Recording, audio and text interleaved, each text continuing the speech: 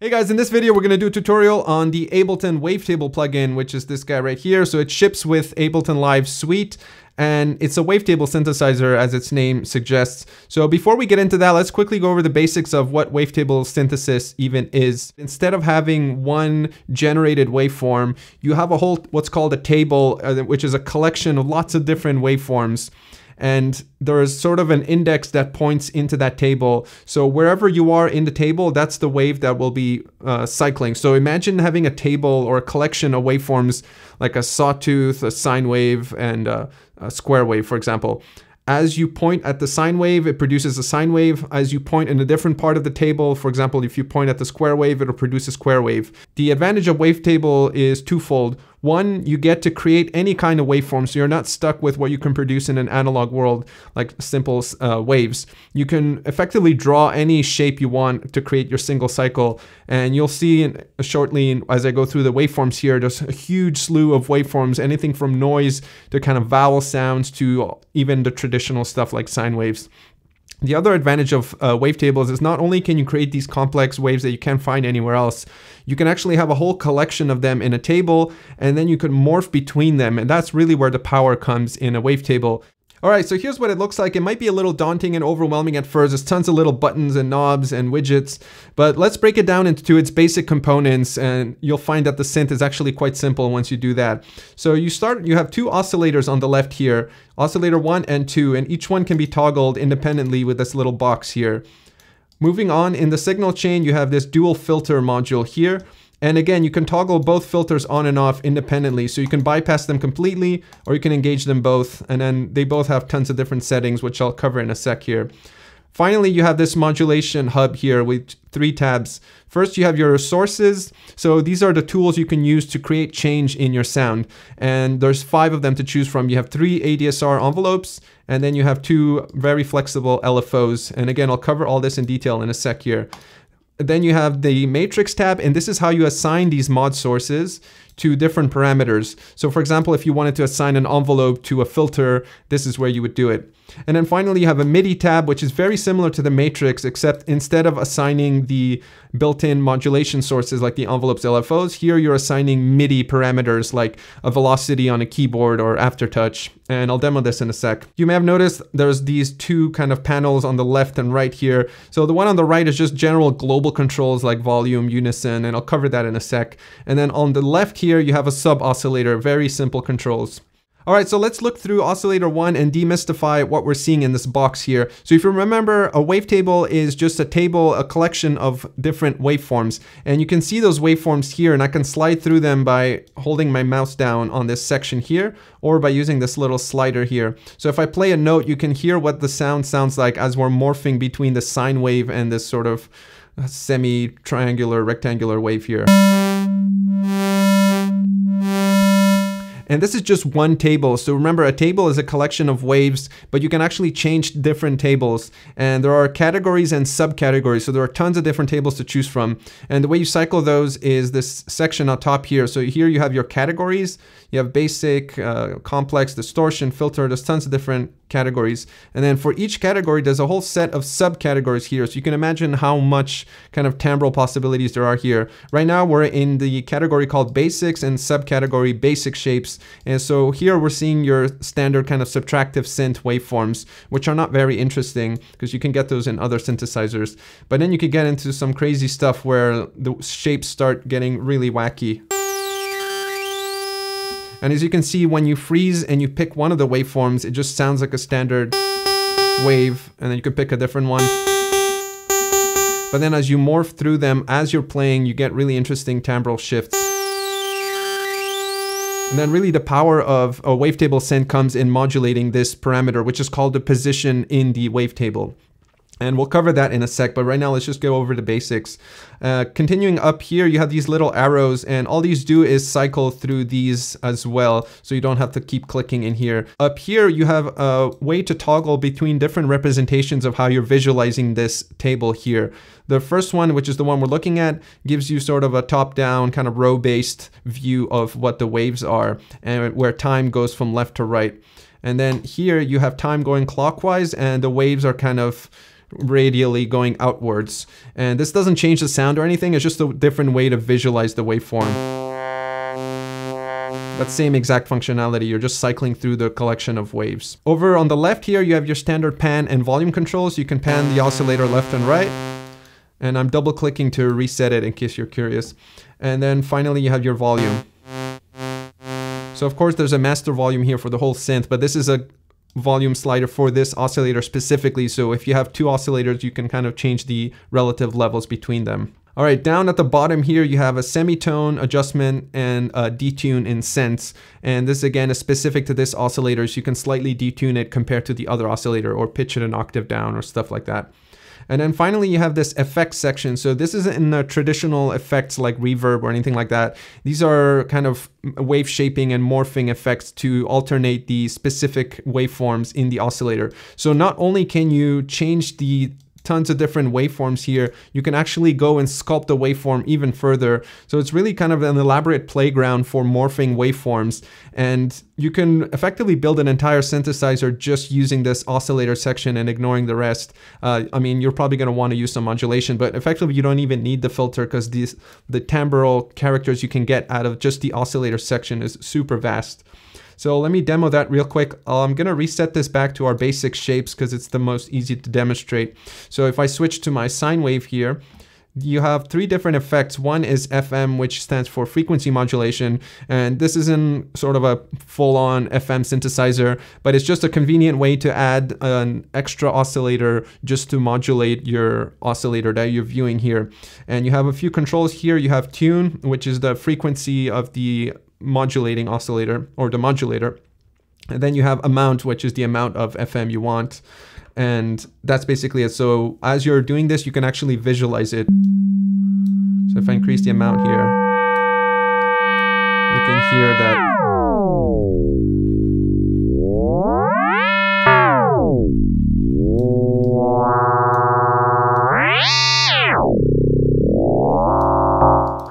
So again, it's just one of the tools to be able to sculpt the waveforms. And that's how I like to think of this wavetable synth and wavetable synthesis in general, is that really you're spending most of your time kind of crafting and morphing and modulating the actual oscillator section. And that's kind of the bread and butter of a wavetable synthesizer, is you're just folding and bending and kind of twisting and cycling through the different tables, interpolating between them.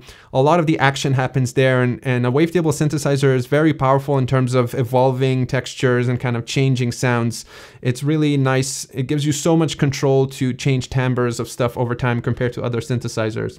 All right, so moving on down, you have a classic, which gives you classic standard things that you would find in like an analog synth, like pulse width modulation and a hard sync. And the hard sync works by having this kind of hidden second oscillator that you don't have control over, but it's just used to kind of reset and hard sync here. So again, pulse width modulation. You're probably familiar with pulse width modulation on a square wave, but here you can do it for any of the waveforms. And all it's doing is effectively adding kind of a DC component of staticness at the end and making the wave thinner effectively. And then you have this sync thing.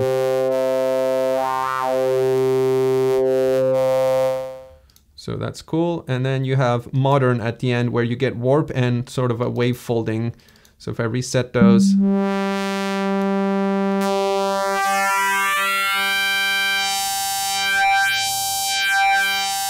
So you can see how crazy you can get just with the oscillator section. I mean, we started off with just a sine wave here, and there's no modulation or changes that are happening or anything. So imagine going through some of these other crazy waveforms, like just picking, look at how insane this looks. And then imagine folding this now. And to the left of the oscillators, you have this sub oscillator, and you can toggle that by pushing this button. You bring it up with this gain knob. You have this tone control, which just adds more harmonic content. And then you can choose between 1 octave lower, 2 octaves lower, or just flat 0. And then you can transpose it with semitones. So I'm gonna turn that off. Fairly simple. It's just a nice way if you wanna add a kind of a clean tone to beef up your sounds. All right, so now that we've covered the sound generators, which are our oscillators and sub-oscillator, we go into the filter section. And again, you have two different filters. You can turn them both on or off independently. And they're both identical, and they come with different kinds of filter shapes and characters. and then you have your standard controls. So let's quickly go over the front panel and see what's going on here. So again, if you turn them both on, you have a way to determine how the oscillators are routed through the filters. So if you pick serial in this drop down here, it'll go through filter 1 first, and then the output of filter 1 will go through filter 2. So effectively, it routes everything through both filters in serial fashion. Parallel means that the filters are both used at the same time independently. And then split means that oscillator 1 goes through filter 1 and oscillator 2 goes through filter 2. So I'm going to put it back to serial, and I'm going to turn off filter 2 just so that we can demo this here. Down here, you have controls over the frequency and the resonance for both filters. So 1 on the left and 2 on the right. Alternatively, you can just use this little drawing here to change these parameters, which I find more intuitive because you can quickly visualize what's going on. So if we go over the characters up here, you can pick different types of filters. So you're probably familiar with all the standard shapes. You have low pass, high pass, band pass, notch, and then you have this morph filter, which you can morph between high pass and low pass. To the left of that, you have this switch that turns the slope between 12 and 24 decibels. And then finally, you have these different characters or kind of algorithms of filters. Clean is the filter that is used in the EQ8 Ableton plugin. And then down here, you have a bunch of kind of analog modeling filters, all based on different synthesizers, or most of them. I think this one's based on the Oscar, the MS-20. SMP, I think, is a unique Ableton kind of cross blend between these two. And then this one, I believe, is Prodigy, or sort of like emulating a Moog type filter. All right, so if we start with clean, we can just quickly audition this.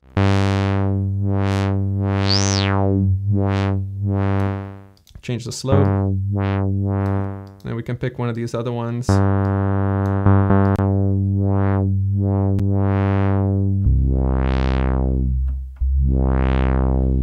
And you'll notice that when you pick certain filters, you have different kind of settings. Like for example, in the Oscar one, this drive parameter appeared here. So you can sort of beef up the sound that way. And then of course you can pick other shapes like high pass. Let me reset this drive parameter. And again, I don't have to demo all of them, but you get the point. You have all the basic functionalities. And then in the morph one, you can kind of freely morph between all the different filter types, which is kind of interesting. And again, you can enable 2 at the same time and get these kind of complex shapes if you wanted to. So I'm just going to turn off the filters for now. And that's basically it. So the filter section, you'll notice as you're playing with different built-in Ableton synths, the same kind of configuration appears everywhere. So they've reused the different filter types, characters, and even the controls are very similar. So once you learn the basics of all the different filter types and how they sound and how they work, you'll start noticing that in other synths, which is kind of a useful thing to know. All right, so now that we've covered the sound generators, the filters, finally we have the modulation section. So again, to recap, we have these 3 tabs. Let's start off with the modulation sources. So again, you have 3 different envelopes, all ADSR, and then you have 2 LFOs. If we start with our amp envelope, which is the envelope dedicated to the amplifier, you have your standard ADSR shape, which you can control either by changing these values down here directly or by just mousing around here, which I find more intuitive. You can actually change the slope, which is kind of cool, which you don't find in a lot of synthesizers. So this just controls how the amplitude is changing as you press a key down and hold it. And then up here, you have different ways to trigger it. If you press none, then it just behaves like a standard ADSR, where as you're holding down a key, it remains in the sustain stage. And then as you let go, it goes into the release stage. If you press trigger, then as soon as you press a key, it kind of goes through all the cycles, which is useful for kind of pulsing envelope, especially for modulation, if you're doing kind of percussive sounds. And then loop will actually, every time it gets to the end of one of the envelope cycles, it'll repeat. So effectively, it gives you another LFO.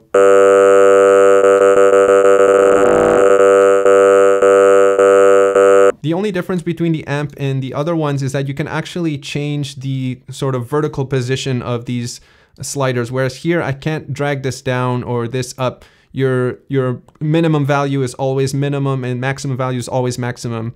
Whereas with these envelopes, you can actually change the maximum value here and even the initial value and even the release value. So you can get these really crazy shapes, which are useful for modulation, where you might start in a kind of middle-ish value and then you might end in a higher value instead of a low value. All right, so that covers the envelopes. Next, the LFOs. Again, super elaborate. You have everything you would expect from an LFO, all the basic waveforms, random, square, triangle, sine wave.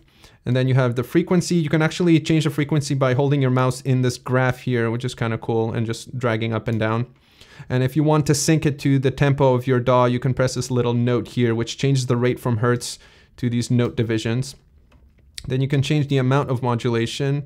You can kind of warp the shape between them. And then you can change the offset, which is the phase, which is useful if you have two different LFOs and you want to kind of offset them. And then up here, this is a cool parameter. You have this kind of attenuation. So you can actually have it so the LFO ramps up slowly. And then you have this reset parameter here, which will actually reset the wave every time you press a key. On their own, they don't do anything. You have to actually assign them to a parameter. So the way to do that is in the matrix here. So the matrix effectively is just a grid where you have the mod sources at the top. So all the stuff I just talked about, envelopes, LFOs, are all up here. And then down here on this first column here, you have the destination or the target, which is the thing you want to assign it to. So for example, let's do a simple example and turn on the filter here. So let's say I wanted to assign LFO 1 to control this knob here. So the way that you would do that is first you click on the parameter you want to change, and then it'll temporarily appear here in the matrix. If you assign it to one of the sources here, then it becomes a permanent member of this matrix here. Otherwise, you can switch, for example, filter 2 or resonance, and you effectively just click on the thing you want to modulate.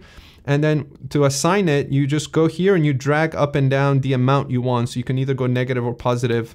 And some of them are relative, some of them are sort of multiplicative. So you might get different ranges as you, depending on what setting you're changing.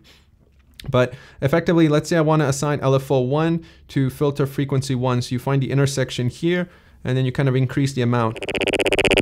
So now my LFO is going crazy. So if I want to actually change the parameters of the LFO, you can either go here and click on the LFO, or there's a nice shortcut. If you click on in the matrix tab, if you click on the actual source at the top, it'll take you there immediately. So now I can change the rate of this.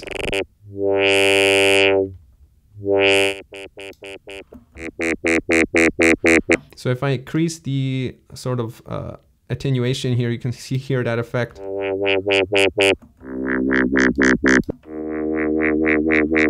It's a really cool effect because it kind of blends in the LFO.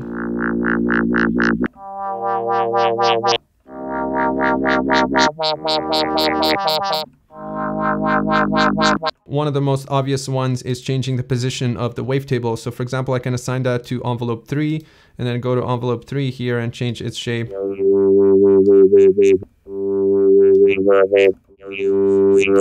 Let me reduce this filter.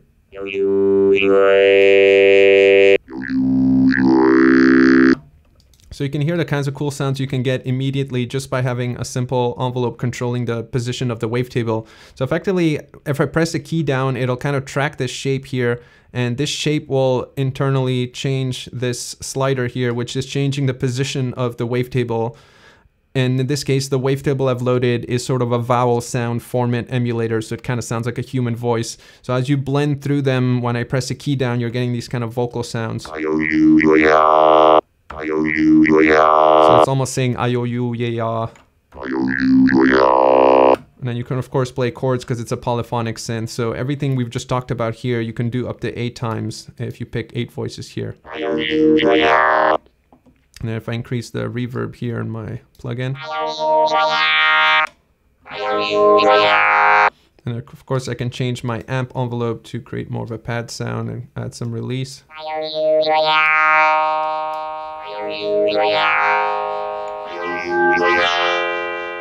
And that was just one oscillator, so of course I can go here and change and pick a different set of, maybe pan this left and right, change its volume. And of course I can go and change the position of the oscillator to wavetable as well using that same envelope.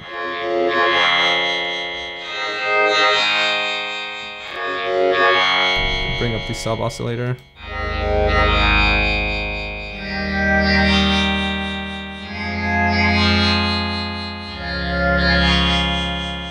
So just like that, you can get these really interesting sounds that would have been impossible or really hard to do on other types of synths. So that's sort of the power of the wavetable synthesizers, the modulation of the wavetable. And I'm only just scratching the surface here because I want to keep this video simple and just about the interface and how to use the synth. So I'm going to do separate videos on actually kind of synthesis, but otherwise this video is going to get way too long. So while we're on this matrix here, you have these two global controls at the bottom, one that globally offsets the time of all the LFOs and envelopes. So if, for example, if everything is too fast and you kind of want to tone it down, you can do it with this parameter here.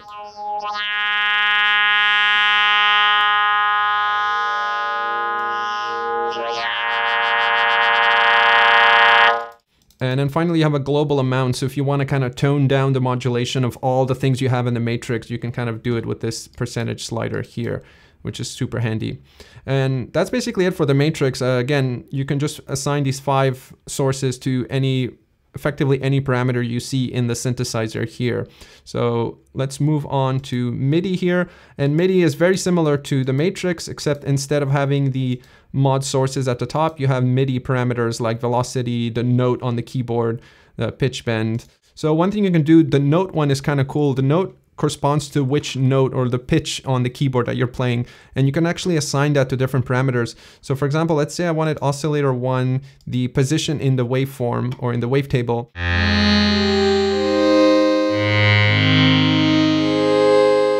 So you get bassier notes playing kind of lower in the wavetable, and then as you go up, you're getting a different position in the wavetable, which is kind of cool.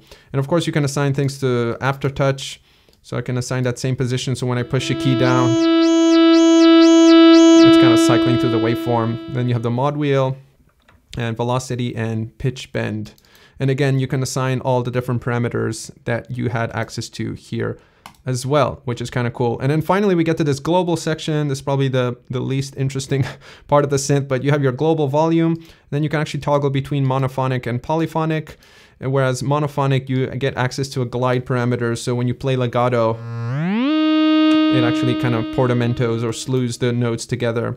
And in poly mode, you can choose how many voices you want. So you can go from 2 to 8. And then finally here, you have different kinds of unison modes. I'm not going to cover these in too much detail here, but effectively, they just give different flavors of how the voices are changed in unison. Like classic gives you standard kind of detuning between the voices. And if you're not familiar, unison just means like stacking voices together. So when you play one note, you're actually getting kind of a fatter sound by stacking voices. And the unison modes here just determine out of all the voices you've stacked, how they differ between each other. And they just differ in different ways. Some of them are cool, like position spread, where actually for every voice that is stacked together, it'll pick a different position in the wavetable for you, which is kind of cool. And then you can pick how many voices with this slider you want stacked when you enable unison. And then the amount is the amount of kind of change or between the different voices that get stacked in unison mode. So that's basically it. The only thing I didn't cover is this cool little trick here. If you look at this mod source tab here with these 5 modulation sources, if I bring this out here, you can see that that tab got removed, and instead you can see the 5 sources all laid out here. So you don't have to go and tab through them, and you can quickly adjust all the envelopes in one shot. And then there's this cool responsive design where as you're dragging up, eventually it actually brings in the oscillators up here as well. And if you drag it on fully, then you can take up the whole interface and just focus on this one synthesizer. And it's the same exact interface that I covered before, except much larger, and everything is available at the same time. So you have oscillator 1 here, oscillator 2 here, and then your 5 envelopes. And then this view here becomes a permanent combination of the matrix that we saw and the MIDI matrix. So you can assign your MIDI and your mod sources to any target directly here. And when you're in this view and everything is full sized, there are no tabs to switch anymore. So everything is accessible here. You have your filter, oscillators, all the mod sources, and you have all the standard controls.